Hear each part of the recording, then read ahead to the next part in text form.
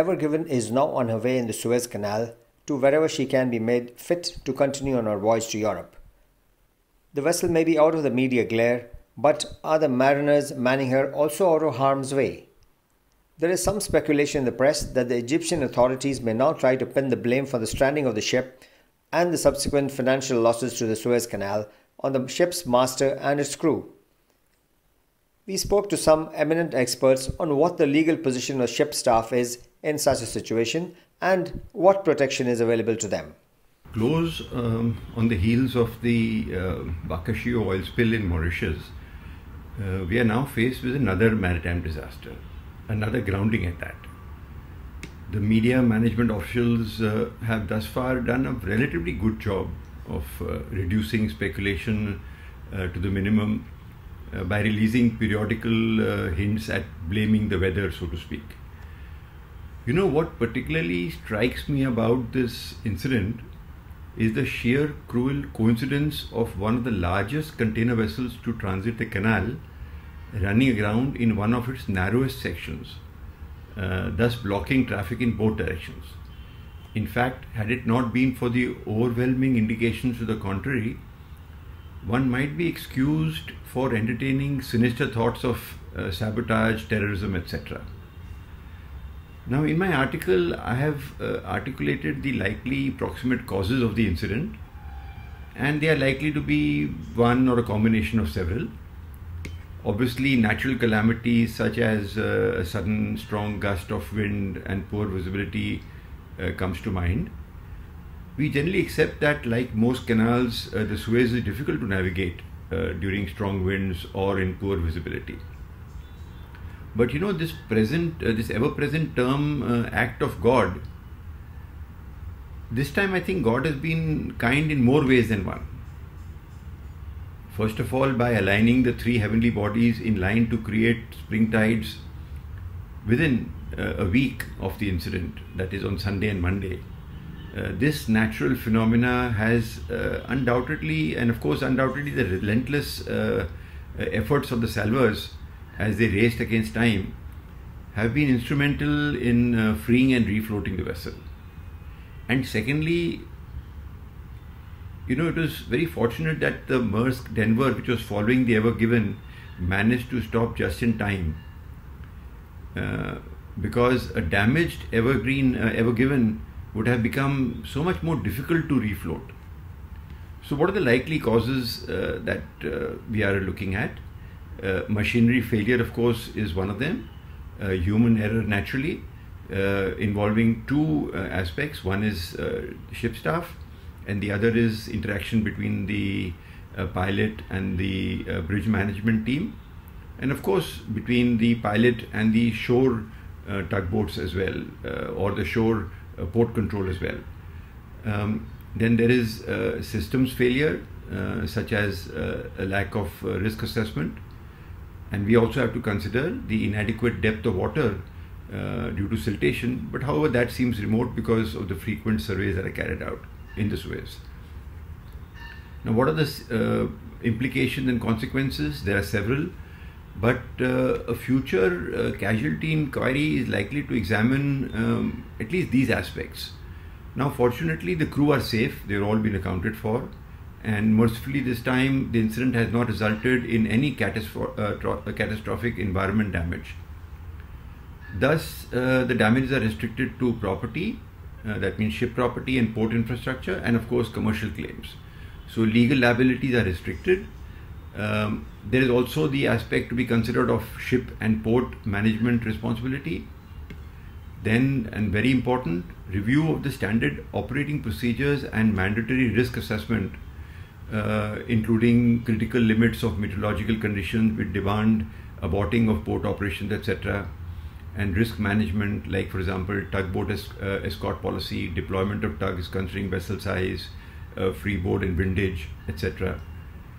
And then one has to consider the fine balance between safety and commercial expediency, and the means to ensure that safety is always paramount. So it's possible that, you know, given the weather, this convoy could have been delayed. And naturally, the last being the resources available to ensure that a vessel is able to maintain speed between the maximum allowed in restricted waters such as the Suez and the minimum required for steerage way, and to do so consistently and over a prolonged length of time. So let us see how things pan out, and we hope the best, and our wishes and good prayers are with the master and the crew. The world community can now heave a sigh of relief that the vessel MV Ever Given has been refloated and Suez Canal has been cleared for traffic. The vessel has now been repositioned at Great Bitter Lake within Egyptian waters. There she will undergo an extensive inspection to ascertain her seaworthiness. We are also fortunate that master and crew did not suffer any injuries. They are all safe. The ship did suffer certain structural damages. The investigation process has already commenced. However, it's a very complex investigation process because of the way vessels are operated in present days. The ship has a Japanese owner. It is chartered and operated by the Taiwanese company Evergreen. The vessel is registered in Panama. Technical management is by Bernhard Schult, a German company who also recruited the master and crew from India. In addition, there are other stakeholders such as the cargo owners, the insurers for hull and machinery, and the P&I clubs, which ensures third-party liabilities of the ship. In addition, the fact that it's been carrying containerized cargo also adds to the complexity while apportioning losses. In addition to the owner and the charterer, in case of a container vessel, the slot charterer, NVOCC, and the freight forwarders coming to the picture. Maritime law has a mechanism in general average and the York-Antwerp rules to apportion losses of the individual parties involved in the common adventure.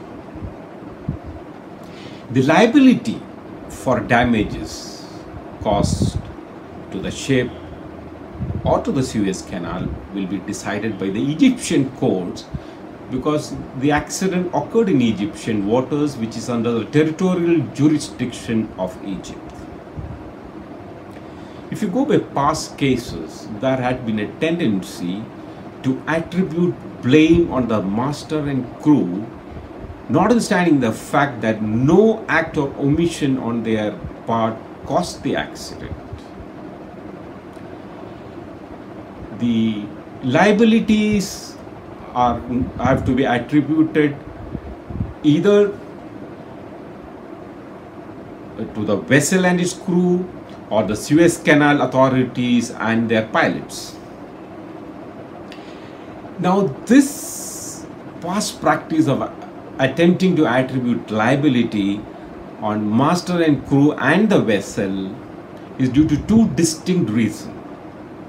One reason is the fact that ships are well insured, hull and machinery insurance as well as the third-party insurance by the P&I clubs. The second aspect is that the ships, by an international convention, can legitimately limit the liability for any damage caused by the vessel based on the tonnage of the vessel. On the other hand, the Suez Canal authorities or a port authority or a harbor authority or the pilots or its employers cannot limit liability in such a manner. In view of this, the professional associations of master mariners worldwide are of the view that the master and crew must get robust legal defense when the fact of attributability of blame is tried before the Egyptian courts. I've been informally in touch with some of these members of these professional organizations who are also involved in maritime training and maritime law training in universities in UK and Korea.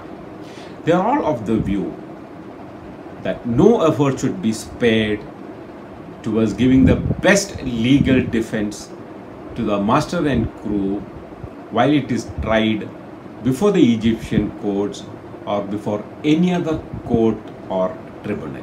Sincerest greeting and best wishes for, rather belated best wishes for the Holi.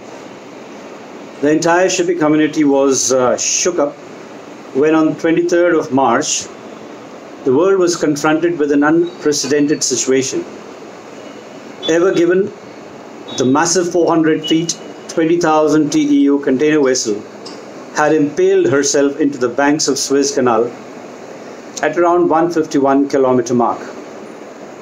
This incident not just shocked, but also shook the entire shipping community along with the world at large. Ever Given, which was transiting through the Suez Canal, reports indicate that encountered a strong sandstorm with winds gusting up to 40 knots. And this probably resulted in the loss of ability to steer the ship, causing her hull to deviate. As we all know, Suez Canal is a lifeline which links the Far East to the Europe. And now this had been blocked by this huge vessel. Movement of goods through the canal had come to a sudden and grinding halt. Various experts worldwide voiced their opinions, presented on different aspects of this incident, opinions varying from how to refloat the vessel to the economic repercussions as an aftermath. The incident was widely covered in every conceivable media, with every person even remotely connected giving his opinion. In all this flood of information flow, there was hardly any views suggesting support to the turmoil and tension of the seafarers on board. It's very difficult for anybody to grasp the mental state of the captain and his crew, the stresses they were going through, especially with the whole world focusing on the incident. I am pretty sure that they must have undergone a pretty harrowing and extremely troubling time. However, from the information trickling out, we did hear some comments on commendable job that the ship's crew were doing. After nearly 6 days of sustained efforts, the vessel was finally refloated with collective valiant efforts by the Suez Canal authorities, the salvors, and of course the ship's crew, along with all the others who were involved in the operation. We hope, now that the vessel is refloating and the operation is successful, the excellent efforts and the contribution of the ship's crew is also recognized. In the backdrop of these stressful days faced by the crew and the complex circumstances in which they found themselves, their grit, their contribution does deserve our recognition. It also shows how momentous is the role of shipping in the international supply chain. And the credit for maintaining this supply chain, especially in the present COVID times, is purely on the extraordinary contribution of each and every seafarer around the world. Not forgetting the excellent support they are getting from the overworked shore staff. I am quite sure that there is bound to be an investigation into the Ever Given incident, not just to identify the cause, but also probably to revise the transit rules and guidelines. We are all fervently hoping that along with others, the exemplary performance of the ship's crew is also given a positive recognition.